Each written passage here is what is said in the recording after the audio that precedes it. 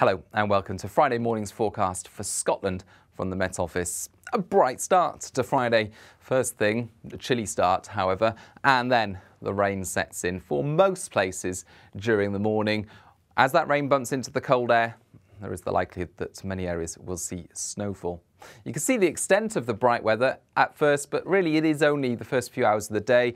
Rain quite quickly spreads in from the south, and you can see how it turns to snow in many places. I think widely above 200 metres we'll see snow falling, and at lower levels at times away from coasts we'll also see a mix of rain, sleet and snow. However, it's coming in during the warmer part of the day, so I don't think it will cause too many problems at lower levels.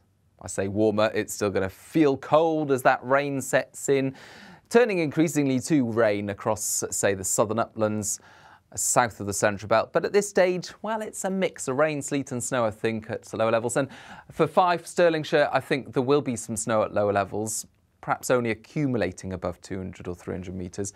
Showers across much of the Northern Isles, and later in the day, the rain, sleet and snow reaching the far north of the mainland. Western Isles, mainly rain.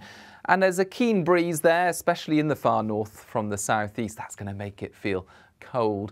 But all of this weather is bringing in slightly milder air later Friday and into the start of Saturday. That means that most of this is rain as it pushes in, and it'll be heavy rain for a time. Of particular concern, the southwest, because already saturated conditions here.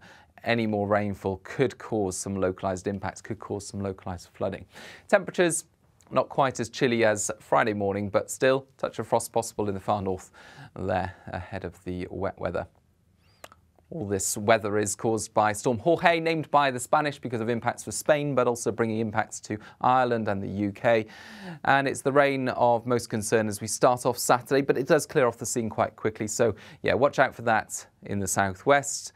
River response, for example, first thing this weekend. Then it's wet and windy for the Northern Isles, but brighter skies elsewhere. Some sunshine, but also a few showers. The showers coming in after lunch.